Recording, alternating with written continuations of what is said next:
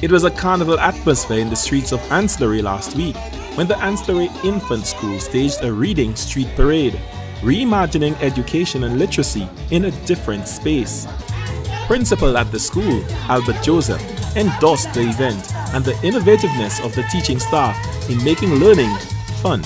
What we were doing here today, the children are bringing books to life. So it's not just about reading about characters in books, but now they are actually here bringing all those imaginary characters to life. So we have 5 books that are being presented today. These are the sections, and of course the parents have gone all the way out to really make it a special day for the students. My character is Turkey Lucky. My character is Tinkerbell, and I feel happy. The cute factor was on full display with students enjoying the carnival atmosphere, much to the delight of onlookers from the Anse La Raye community. The story is about Cinderella at the ball.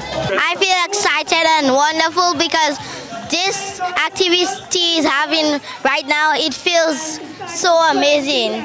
It's not just for fun, but there's a learning aspect to it, which is what education in essence should be. Literacy coordinator Kid Popo said the activity lends itself to the current carnival season in St. Lucia, while reinforcing in the minds of students that everything can be used as a learning opportunity. So literacy should not just be kept within the 4 walls of the classroom.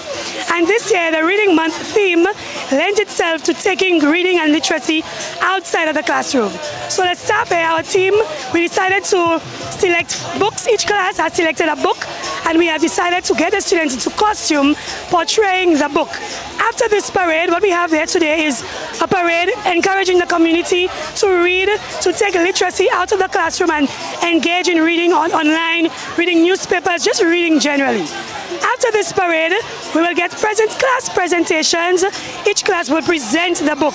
So we have a fun day, a day filled with excitement for the students. I myself am really happy that we're doing this, and I look forward to more activities such as this one.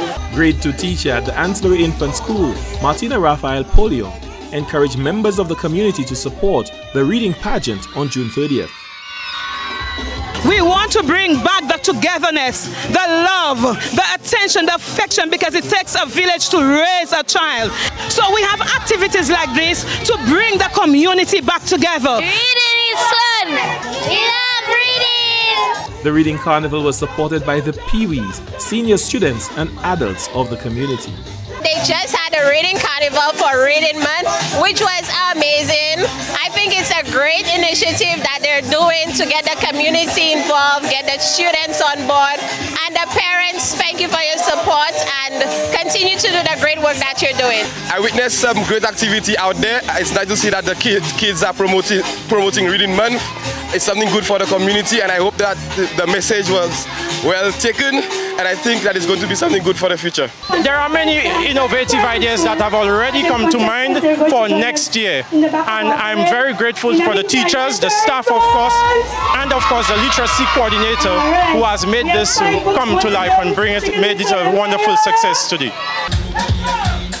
For the National Competitiveness and Productivity Council, Glenn Simon reported.